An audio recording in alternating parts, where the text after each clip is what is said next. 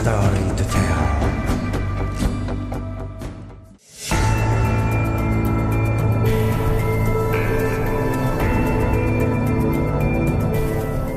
Considered the opening legend of the MiG series aircraft era, the MiG-15.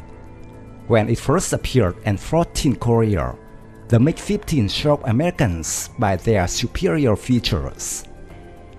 Many American aircraft were destroyed by MiG-15, causing the US to bring the F-86 to deal.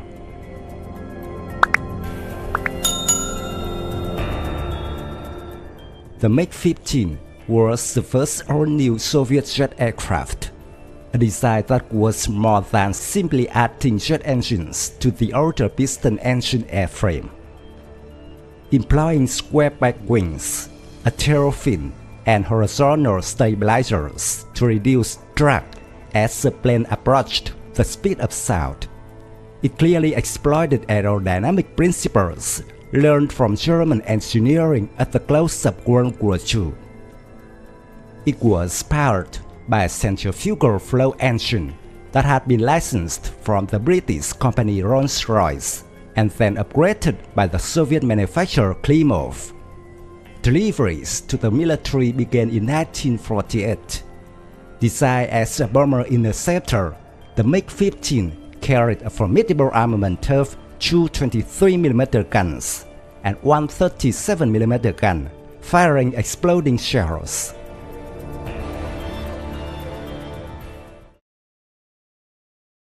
Every time they saw the MiG-15 fighter pass, the US B-29 pilots, who were closely guarded, were trembling. On the morning of November 30, 1950, a US B-29 heavy bomber was bombing the Korean battlefield when suddenly a fighter flew over and over, causing it to be slightly damaged. The fighter flew so fast that the gunners on the B-29 were unable to catch sight, and the escort F-18 jets also quickly lost track of it. The report of the B-29 crew had worried American generals. US intelligence quickly stated that the attack aircraft was the new Soviet-produced fighter, most likely to attack from a Manchuria base. It was the MiG-15, an unpleasant surprise for the West when it appeared in the Korean sky. It had serious shortcomings in handling, equipment, and armament, but its performance was superior to that of any Western fighter. The configuration, with high-set square wing, high tailplane, and nose intake, may have been inspired by the German TA-183 design. The engine was a copy of the Rolls-Royce Nene. The MiG-15 is the most built jet fighter, with over 18,000 produced. The US counterpart of this plane was the F-86 Sabre.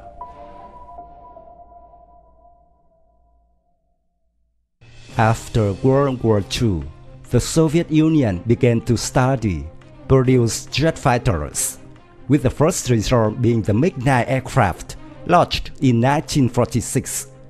However, the MiG-9 proved to be much weaker than US P-80 Shooting Star because its jet engine was not strong enough.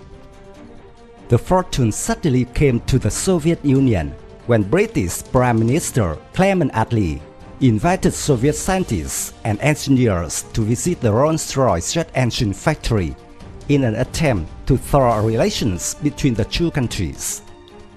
To the astonishment of Soviet Supreme Leader Joseph Stalin, Britain even agreed to license the production of this engine in the Soviet Union with a commitment to use it only for non-military purposes.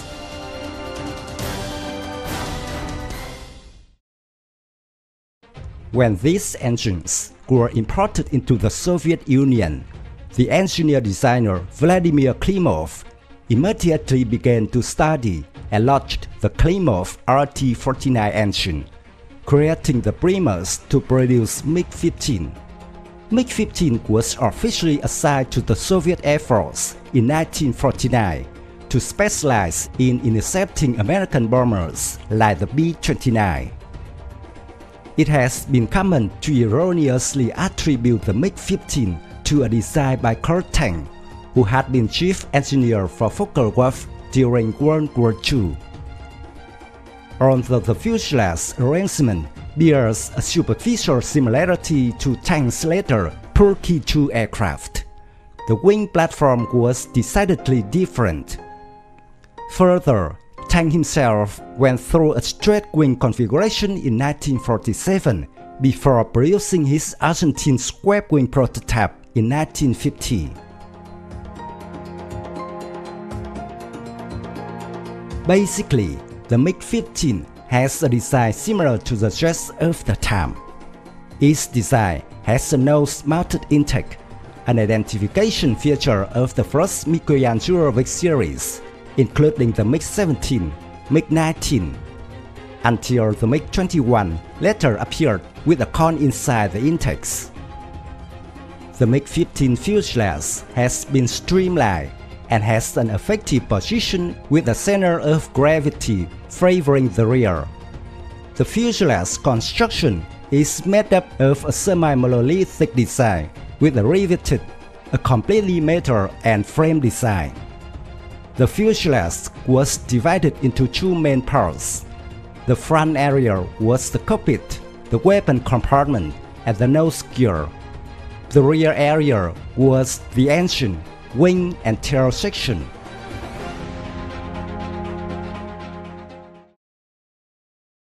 The cockpit was a soft curved canopy positioned forward in design, providing an impressive vision, especially on both sides. Most instrument gauges were placed on the forward panel with a traditional flight stick control column between the pilot's legs. A noticeable feature of the cockpit was a wide line that ran vertically across the center of the main instrument panel. This line was to be used by the pilot to align his flight stick width in the event of an uncontrollable stall spin. The pilot sits on the ejection seat and parachutes. The chair was ejected through controlled explosive cartridges to turn the chair up and through the vertical tail surface.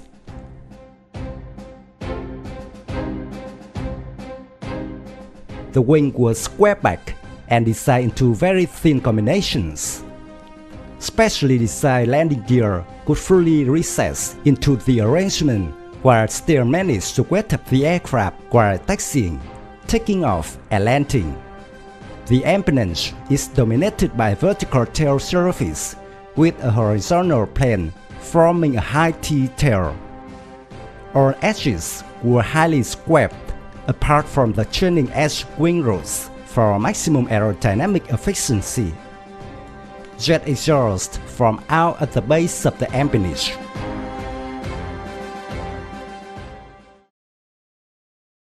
The MiG-15 was originally intended to intercept American bombers like the B-29. It was even evaluated in mock air-to-air combat trials with the captured US B-29, as well as the later Soviet B-29 copy, the Tupolev Tu-4. To ensure the destruction of such large bombers, the MiG-15 carried autocannons, two 23mm with 80 rounds per gun, and a single 37mm with 40 rounds. These weapons provided tremendous punch in the interceptor role, but their limited rate of fire and relatively low velocity made it more difficult to score hits against small and maneuver enemy jet fighters in air-to-air combat. The 23 and 37mm also had radically different ballistics, and some United Nations pilots in Korea had the unnerving experience of 23mm shells passing over them, while the 37mm shells flew under. The cannon were fitted into a simple pack that could be winched out of the bottom of the nose for servicing and reloading, allowing pre-prepared packs to be rapidly swapped down.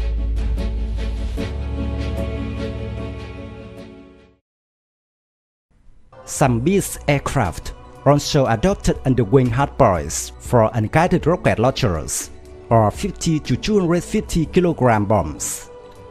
Other fighter-bomber versions emerged with provision for fuel drop tanks could be utilized for increased range. The MiG-15 fighter was about 10 meters long, 10 meters wingspan, 3.65 meters high, equipped with a Klimov VK-1 jet engine. The MiG-15 arguably had sufficient power to dive at supersonic speeds, but the lack of an on-flying tail greatly diminished the pilot's ability to control the aircraft as it approached Mach 1. As a result, pilots understood they must not exceed Mach 0.92, where the flight surfaces became ineffective. Additionally, the MiG-15 tended to spin after stalled, and often the pilot could not recover.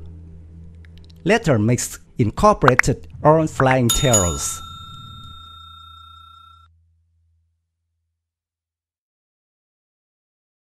The Soviet Union exported the MiG-15 extensively abroad, including China. The Korean War broke out. MiG-15, controlled by Chinese and Korean pilots, began to appear on the battlefield. Military analyst Michael Peck of National Interest said the arrival of the MiG-15 fighter on the Korean Peninsula was a shock to US pilots, who had become accustomed to the dominance of the sky. Soviet MiG-15 jets were so dangerous that B-29, despite its large number of F-80 Shooting Star fighter and F-84 Thunderjet escorts, had to squeeze the operating time to 9, and air superiority was temporarily belongs to Chinese pilots. For B-29 pilots on the Korean battlefield, the image of the MiG-15 passing through their lineup became an obsession. I must say, everyone was frightened then. Earl McClure, a former B-29 pilot, recounted. The culmination was on a catastrophic day in October 1951, known as Black Tuesday. The MiG-15 eliminated 6 of the 9 US B-29s in Korea from the battle route.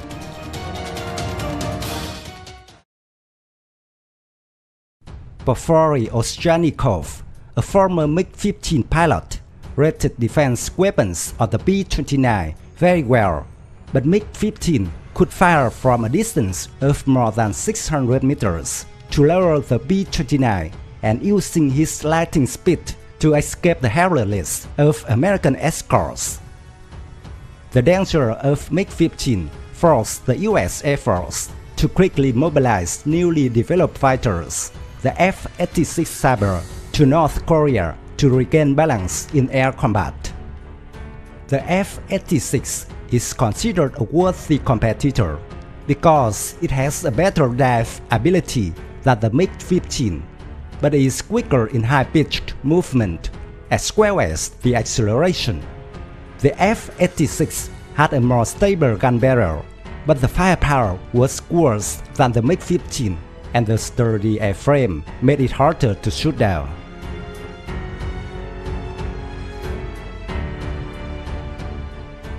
American historians calculated that 224 F-86 Sabre fighters and 566 MiG-15 fighters were destroyed in intense air battles on the Korean battlefield, meaning an F-86 could defeat 5.6 MiG-15.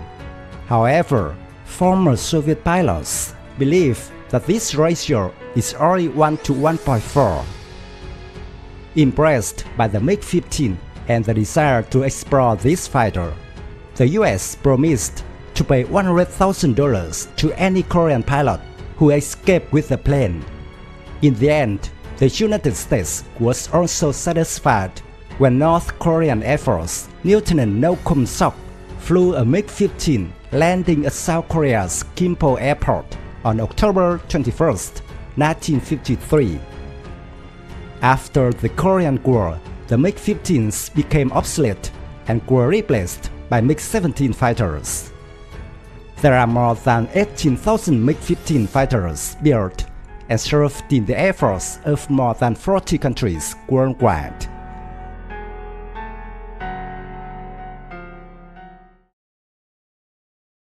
My video of Mikoyan MiG-15 ends here. Thank you for watching. If you find this video interesting, please give me your thumbs up. Don't forget to subscribe to support the channel. Goodbye and see you again in the next videos.